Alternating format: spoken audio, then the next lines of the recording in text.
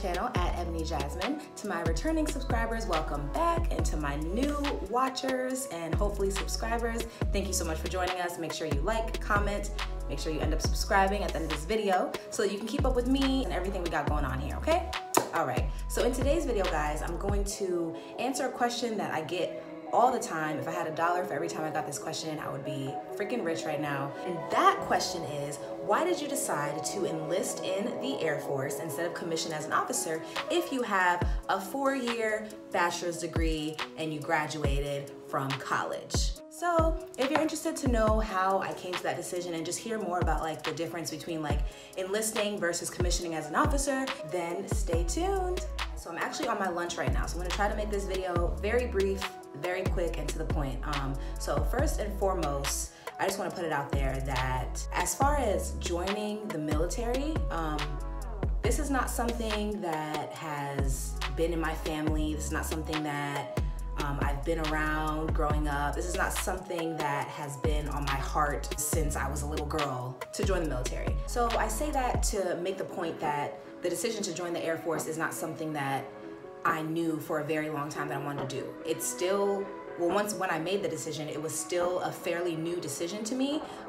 So with that being said, I still had a whole lot to consider. I had, you know, a lot of decisions to make. I wasn't like 1,000% sure in my heart that it's something I wanted to do for a long time. So quick background on me, I graduated from James Madison University, go Dukes. I graduated in May of 2018, so I do have my bachelor's. My degree is in health sciences. So I could have decided to, instead of enlisting in the Air Force, commissioning as an officer, because you have to have a 4-year college degree in order to do so. And when you enlist in the Air Force, guys, depending on your educational background, you can enlist at a higher rank. So I am in Airman First Class, I'm an E3, so I was able to enlist as an E3 because I have at least 45 college credits. So I know you can have, if you have at least 45 college credits or like 3 years of junior ROTC, you can commission, you can enlist as in E3. For E2, I believe it's if you have at least 20 college credits or 2 years of junior ROTC to enlist as an E2. And if you just come in with, no stripes, you're just an airman basic and you start working your way up from there. So when I was doing my research on joining the military and weighing the pros and cons of enlisting versus trying to go the officer route, the first thing that kind of made me iffy about it was because, like I said, this isn't something that I've known my whole life that I wanted to do.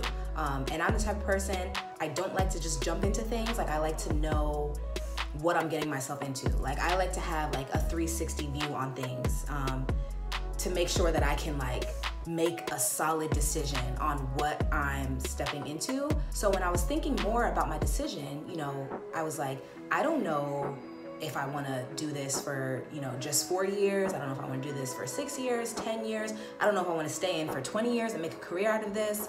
Like, I just didn't know. So the thought of going straight in as an officer, being, in charge, leading people, like having that kind of title, it wasn't something that I felt like was for me to do, at least not right off the bat. You know what I mean? I want to get my feet wet. I kind of want to like, see what's what, be in the force before I make that kind of decision. So that's one of my main reasons that I was like, I think enlisting is more for me. Going a little bit more off of that is, I have been in a lot of leadership roles in my life so far. And I just feel like to be an effective leader, at least this is just my opinion, I feel like you kind of have to know, you kind of got to go through the trenches with the people you're leading. You know what I mean? You have to like understand like what they're dealing with, what they're going through. I feel like that helps you be more relatable. I feel like that helps you be more respected. And I feel like it just makes you an overall better leader if you can relate to the people that you're leading. So that's another thing I thought of when I decided to enlist instead of try to go in as an officer, because I want to be able to understand, the people that I'm leading. And I want to be able to understand them to the best of my ability. And I feel like going in straight as an officer and like, you do this, you do this, you do that, it's not really my style. And so, yeah, Another big thing people used to always tell me, they would be like, well, you make so much more money as an officer, like, why don't you don't wanna make more? This is the thing about that. So thankfully, by the grace of God, I received a full scholarship to run track in college. So I don't have any student loans. That's a main reason people join the military, is for, you know, that financial stability and being able to pay back what they need to and just live more comfortably. So I'm not saying I wouldn't want to make more money. Obviously, I would love to make more money. However, that wasn't a driving factor in my decision to enlist versus being an officer. Because I don't have any dependents. I'm not married, I don't have kids. It's literally just me, myself, and I. Don't have any outstanding debt, don't have anything besides like basic, like, you know, everyday payments. So like the money factor wasn't something that swayed my decision one way or another. Like that really didn't have an effect at all. So I was able to make more of a solid decision based on what I truly wanted to do. Another main factor, even though at this point I had already, you know, decided that I wanted to enlist instead of commission as an officer, was the timing. So around when I went to my recruiter to start this whole process, it was really close to the end of the period to turn in like paperwork and stuff for OTS. So if I wanted to go that route, I would have had to wait until like the following year.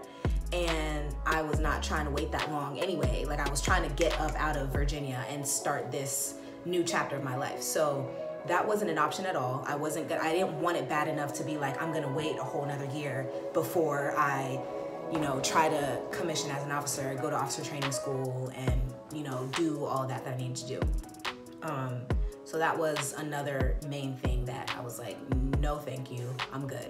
Also, I know there's like a lot of politics and a lot of extra stuff involved when you're an officer and you're in charge of all of those kind of duties, which I really don't know all that it entails because I'm not, you know, an officer, and I just recently joined the military. So I'm still learning a whole lot.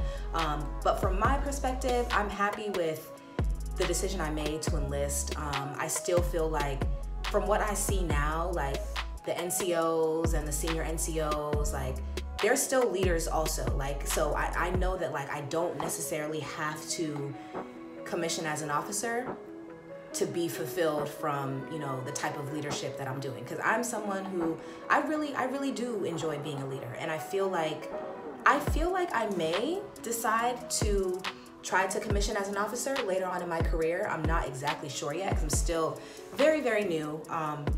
But yeah, so my main reasons right there are just, you know, it's not something that I had been planning to do for a long time in my life. So I wasn't like, okay, this is definitely the path I'm taking. So I still want to be more sure that I'm gonna make a career out of the military before I decide to commission as an officer. Because if I commission as an officer, I'm staying in this thing, okay, basically. Second reason is, you know, it's just me. I don't have any dependents. I don't have any kids. I don't have any, you know, student loans, debt, anything like that. So the money isn't a factor for me. So that's the other reason. And then lastly, it was the timing of things. So those are like my main three reasons why I decided to enlist in the Air Force instead of commission as an officer. And, you know, like I said, I want to get my feet wet. Like, I gotta see what's what. I gotta understand. I gotta, like, you know, be in this thing for a little bit, you know, before I can make that kind of decision. That's just how I feel. I don't know if anybody can relate to that. But yeah, so those are my reasons, guys. I hope that answered some people's questions, because I know a lot of people wonder why I enlisted with a bachelor's degree. So yeah, thank you so much for watching, and I will see you in my next video.